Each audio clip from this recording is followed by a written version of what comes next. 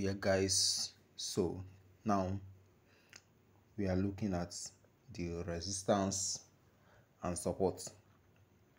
So this is a goal chart.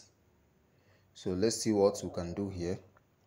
Let's draw it first of all. So this is the D1 or the daily chart of gold US dollar. So let's first of all, now I want to draw the resistance and the support for this. So let's go ahead. You just touch any part, you touch this, you select horizontal line, then you touch where you want to draw. Let's start with the support. I touch here. Okay, you can see that. Good. So you can even increase the size to the maximum so that it will be big. Okay, it's already at the maximum pixel 4. So now this is the support. That is the lowest point that the market touch, or the downward turning point. That point that acts as the support, that is when the market gets there, it rebounces back. So now you can see that this is the support.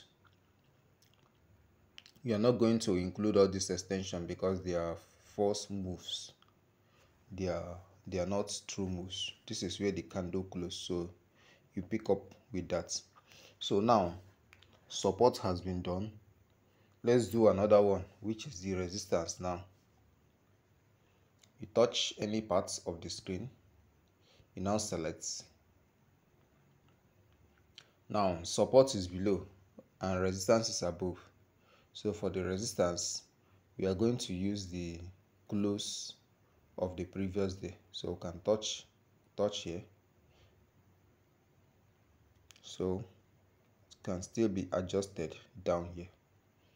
Now if you are drawing resistance with this, know that the resistance is to be used for, because the market has closed for the day, so you are going to use it for the next day, since you are using the last resistance.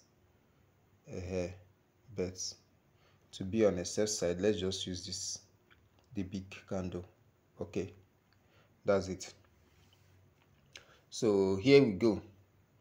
Let's change this let's change the color of the one above, which is the resistance, to blue for easy identification. So you select done. So this is the red is your support and the blue is your resistance line.